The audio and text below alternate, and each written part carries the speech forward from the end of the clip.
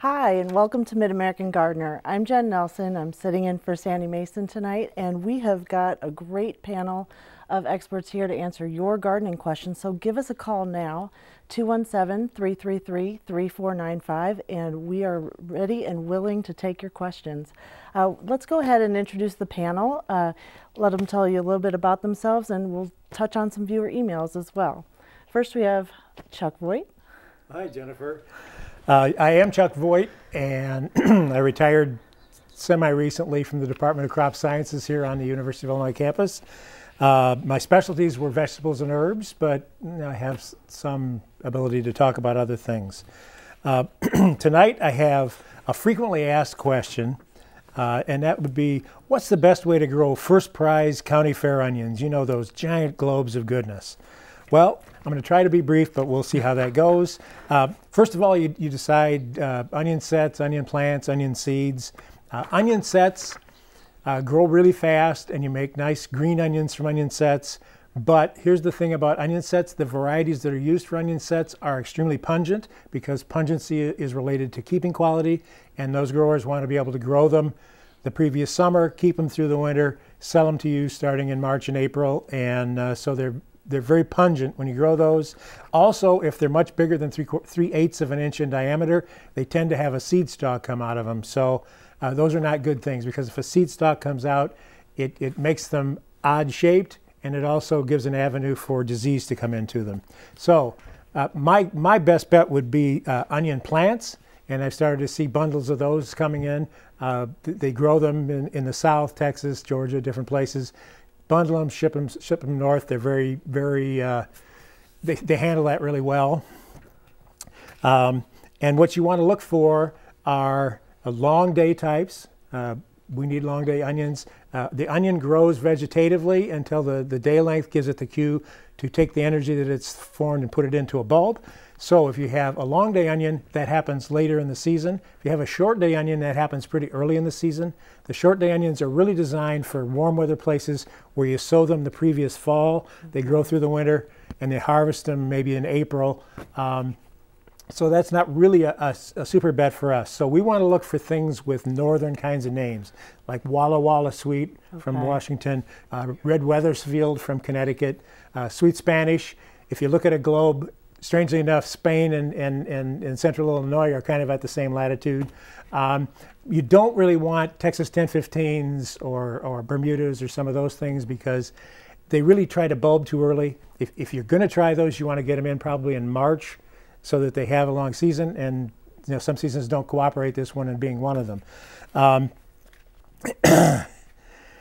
So, and finally, do not ever pay a premium for plants or seeds labeled Vidalia onions. Vidalia is a growing area in Georgia that has low sulfur soils, and just like Champagne can only be grown in certain areas of France, and Burgundy can only be grown in a certain area of France, Vidalia onions can only be grown in that, I think it's a 15 or 17 county area in central Georgia where the soils are low in sulfur. Sulfur makes up those pungency compounds, so you have a sweet onion. You grow it in low sulfur conditions and you get a sweet onion. They don't keep worth anything, but they're spectacularly sweet and non-pungent for the time that they exist. Thanks, Chuck. I learned a lot. I now know why I never liked the thousands of onion sets I had to plant as a kid. They're a little pungent. Yeah, they're good if you cook them and kind of work on that pungency, but raw, they're really potent. Oh, thank you. You were also the guest on the podcast last, so we want to remind our viewers to tune into the podcast for Mid-American Gardener, and you can download it on iTunes or Stitcher or NPR One, and so you can go in depth about all sorts of topics with our panelists. Even more on onions. yeah, I can finish. Moving on. Yeah. Ella, what did you have for us? I'm Ella Maxwell. I work in a garden center in Peoria at Hare Nursery, so I can answer questions about trees and shrubs. I'm a horticulturist there, And my question today was Kathy from Rushville. She submitted 2 pictures of her rose, and she wants to know what it's called and how it could be trimmed. And its distinguishing factor are the thorns. It's very tall, and she started it from one her grandmother had. So this is a rose called Harrison's Yellow. It's also known as the Oregon Trail Rose or the Yellow Rose of Texas. It was discovered around the turn of the century, and it is a single bloomer. It will just bloom in early summer. So the best time to prune it would be to remove any dead this spring, but wait until after it's done blooming, and then you could go ahead and trim it. And John's also going to tell us more about roses too. I am John Bodensteiner, and I'm a Vermilion County Master Gardener, and I kind of like perennials, trees, shrubs, hostas especially, and tomatoes. Sliding right into what Ella was telling us, I have a question coming from Chuck. It's an email. He lives in Aurora, and please tell me when I should uncover my roses. And then I have also one from Donna, and I had my rose bushes covered all winter. I recently uncovered it with the recent warm weather, and it looked dead. Is it dead, and if so, why? Well, if these were rose cones, you know, Chuck up in Aurora may have had some nights where he could have used the rose cone, but down here, we don't recommend rose cones at all. It just doesn't get cold enough in here. And then we have all those warm periods, which is even worse for the roses, because if it gets really warm in those rose cones, what happens? It breaks the dormancy. And pretty soon there are going to be little shoots coming out the side. And then when it gets cold, those shoots make the rose vulnerable to frost and freezing, and then once those shoots freeze and die, the whole plant can dehydrate, and they die very quickly. The way to tell whether you should cover is you wait till there's a killing frost and all the leaves have fallen off your rose. Then you clean up around your rose. Don't leave those leaves around, because that's just a good chance for you to harbor disease there. And then the best way to is to mound up the soil, loose soil, a mulch around the plant. If you are going to use a rose cone, cut 4 or 5 holes in the top, put a brick on it so it doesn't blow away, because that's another thing they tend to do is blow away. And for the more tender roses, there are certain roses that will tell you that they are tender. Take that top completely off and stuff it with straw or good dried leaves, something to really pack it in there.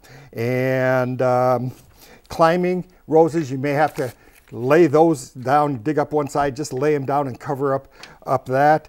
Select a rose that is hardy in your area. Make sure that before you start having to do all this that you've selected a good rose. And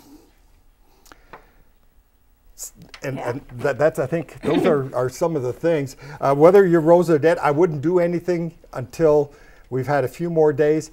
If you see no growth come the 1st of or middle of May, probably if our weather holds, it is probably dead. A good way to tell is if you have coloration on the bottom where there's green, you may get some shoots. If it's a grafted rose, if it comes below that little knob, you're going to go back, and you don't want that rose anyway. Right. It's going to refer to the rootstock. And it's a little too soon to tell, because the weather just can't seem to decide. I did notice some of my roses, some of the, I didn't cover anything, and I do notice a few swelling buds on them. So. Okay.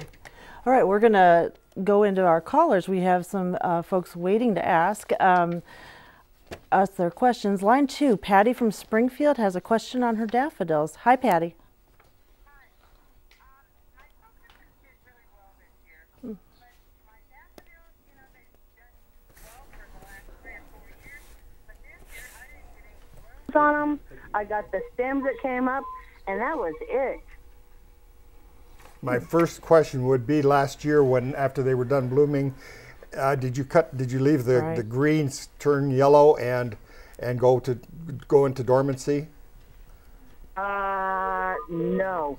Yeah. I cut them. Okay, and that's probably the main reason we don't get reblooming daffodils, is that we cut that green off. The plant doesn't get a chance. It's put all its energy into blooming and producing a seed, and then you cut them off, and then they don't have a chance to revitalize that bulb. And right now they're just trying to recuperate. They won't bloom this year. They're going to try to rejuvenate that bulb strength for next year. So. Wait, if you can, let the leaves yellow or start to yellow. Once they start to yellow, then you can trim them, because they're not going to be putting any more nutrients into the soil. But if they really look ugly, cut them at an angle, make them look. Braid them. Yeah. See people braid Yeah. them. I think it's easiest just to wrap them with rubber bands. Yeah. You don't Yeah. have to braid them. We've had Okay. we've had trouble with the ones at our house. They just seem to stay green for so long, and Yeah. we've had it coming up on 4th of July, and we still have green daffodils. So I read somewhere that as long as they've been going for at least 6 weeks after they've bloomed, it's safe. There you go. So whack them back then. Okay. Thank you so much. Thanks Thank a lot, you. Patty. Okay, let's go to line 3. Steve in Bloomington has an azalea question. Thank you for taking my call. I really enjoy your show. Oh, thank you. I've had an azalea. I think it's a Stewartsonian, which is red, and it's been in the ground for about 3 years, and it will not bloom. It's healthy. The leaves come out. I was wondering what you all think might be the problem.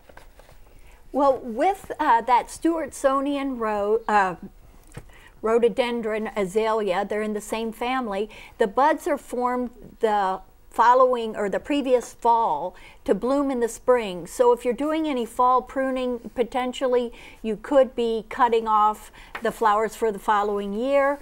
Also, if they're in too shaded of an area, they might not be able to make flowering buds for that following year. So fertilizing might be helpful, having the right acidity with the soil. Any other ideas? I would say the acidity. I've had trouble with them because of the acidity. You're just fighting it in central Illinois. We just tend to have too alkaline of soil. So maybe those are some of the things that you can try. Don't prune, fertilize, adjust the soil's acidity so that you get a healthy plant as well. And you could try wilt-proof over the winter. Maybe there are buds there, but they just freeze, and you could give them a little extra protection. Okay, all great answers. So lots of things to try. I hope that's found that helpful. We're going to go to our next caller, line 4, Catherine from Charleston. She has a question on reusing bulbs. Hi, Yes, Catherine. I have a tulip plant, an indoor tulip plant, which I got from Walmart. The leaves are yellow. The flowers have died, and I'm wondering if I can plant the bulbs outside. Would they be viable? Oh, definitely. Absolutely. It would be viable. The question is, in a pot, if they stored enough energy to bloom again, that would be Not this year. Yeah, well, Or not Yeah. next year, Yeah, probably not either. next year either. well, and then tulips have a tendency to go downhill over time. Yeah. So tulips are not as good a bet from a potted plant as are like daffodils Right. and some of the other things which seem to go through forcing and then turn out quite well. Tulips are a little iffier. Will they live? Yes. Will they rebloom? Maybe eventually. You've got it. Might as well plant it out and see what Yeah, happens. you have nothing to lose other than having to pull them Right. out and getting that leaf to stop coming up year after year after year that you don't want. Right. So it sounds like you've got a fun project on your hands. So let's go to our next caller. Liz from Armington has a question on tomato starts. Hi. Hello? Hello. Can you hear me? Yes. Yeah. What's your Oh, okay. question? I start tomato plants and put them under grow lights in a closed-in porch. It gets about 60 degrees all the time. They get about 14 hours of light. And I have run a fan, sometimes a couple of hours, maybe on the floor, give them a little draft, I thought, to harden them out. But I know some of them are getting yellowed on the leaf tips and kind of mottled, and they're wilty.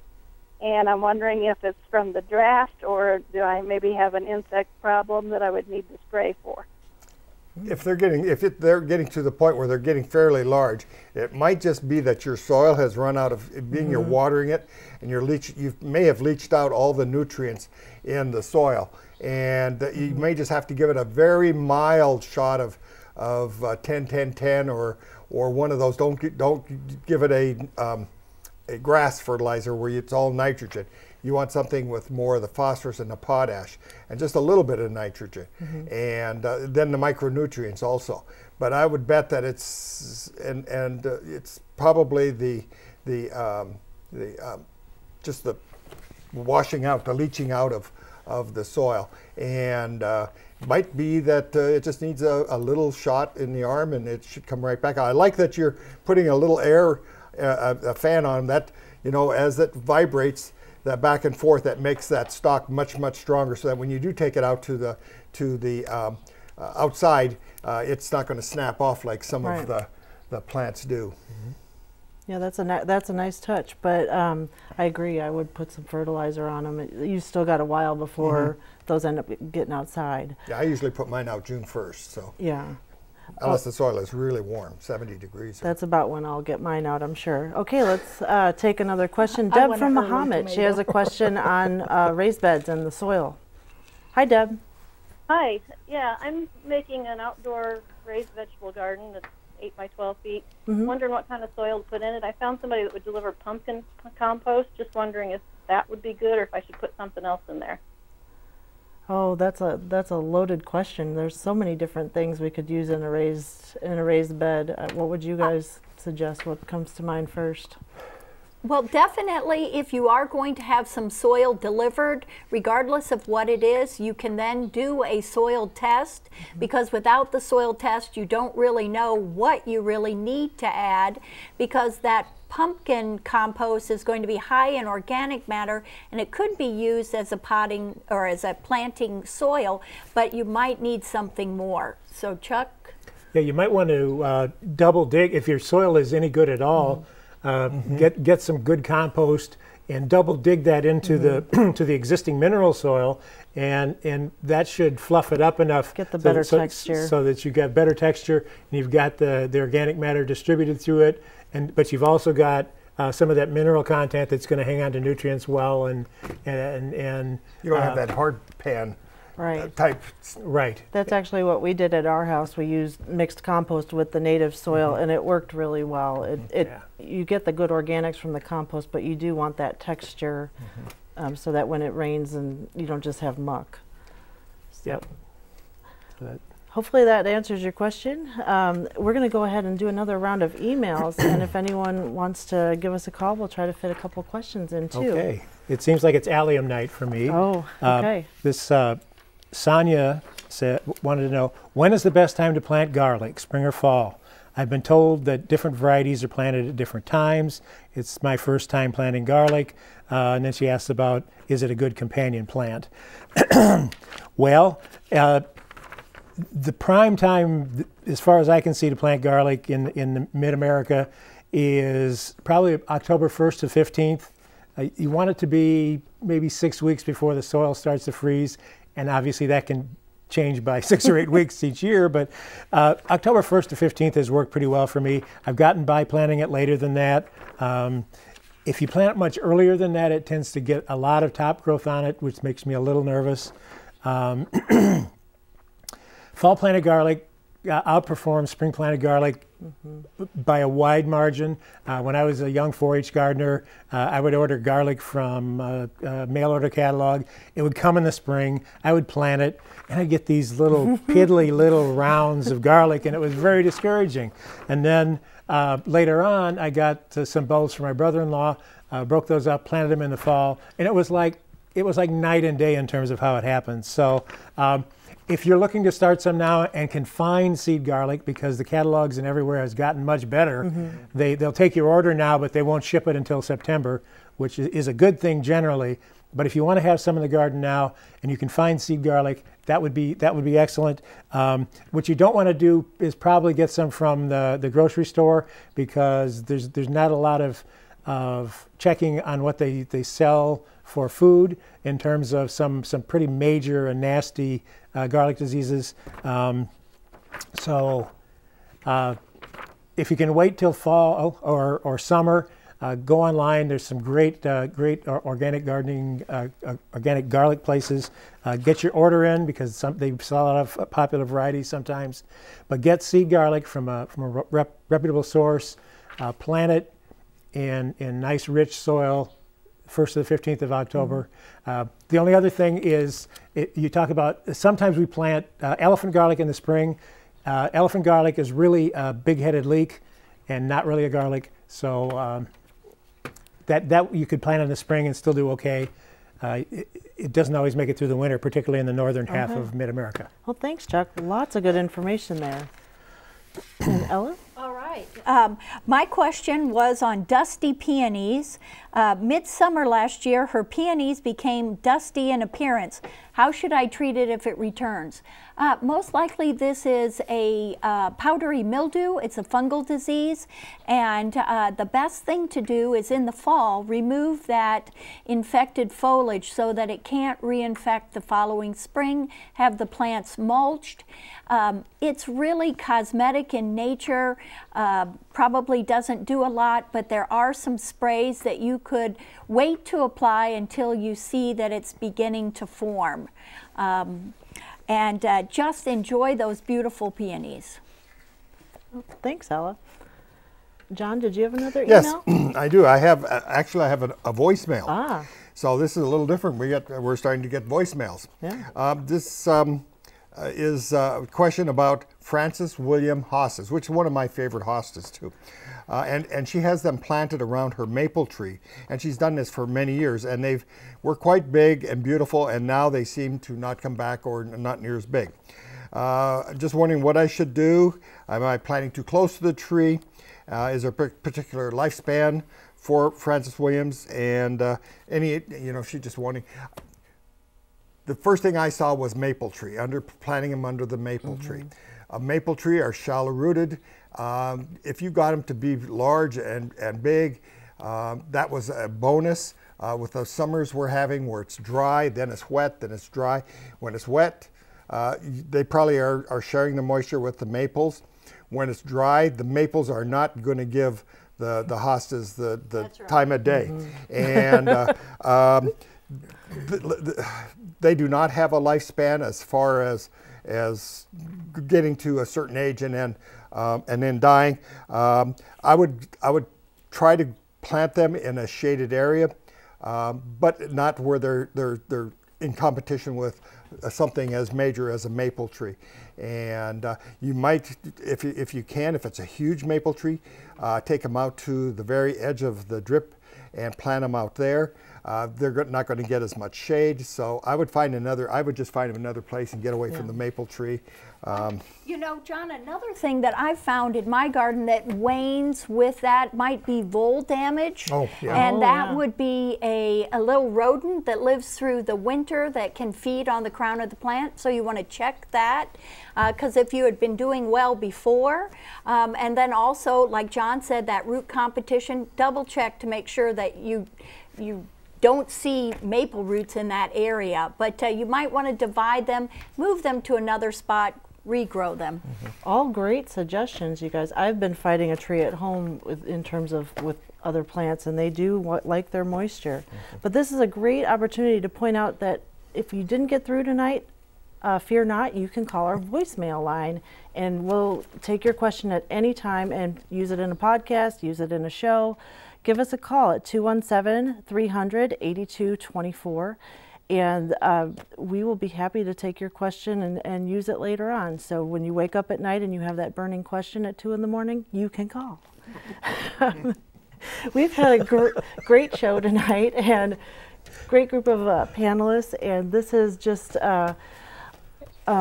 been a fun evening. And I want to point out that tonight we're saying goodbye to our show's longtime production manager, Jeff Cunningham, and we are going to miss him so much. He's always been a really fun addition to the crew, and he has worked here at WILL in some capacity for 30 years, and he's been with Mid-American Gardener for 10 years. And he told me last week that working on Mid-American Gardener is really one of the highlights of his week, and he loves doing the live production, and we love having him, and we're wishing him luck for his future endeavors. Hopefully there's a lot of relaxation and rest in his retirement, and we wish him well. And gardening, yes. He's learned a lot over 10 years yes, with us. you can tell that he really enjoys the subject. It comes through when he comes and talks He with us. He can voicemail us a question if he has something. Exactly. He's got the inside track for all of that. So he's going to come pick up some firewood up at my farm up north. So there you go. But we're going to keep him busy. Oh, good. So this has been a great evening. Hope you all can get out in the garden this weekend and do something. Check if your roses are alive or dead.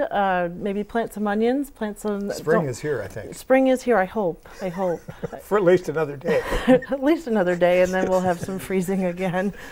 But just get out in the garden anyway, no matter what the weather, and sooner or later we'll have some nice weather for gardening. Thanks a lot, everyone. And thanks for watching.